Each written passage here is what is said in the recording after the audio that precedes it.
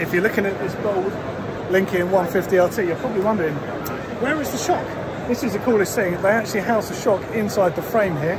It's out of harm's way. You've got an access flap on the underneath, which is really cool. And there's like a spur style system on this linkage here that drives that shock. There's a little cutaway I'm just going to show you a clip of.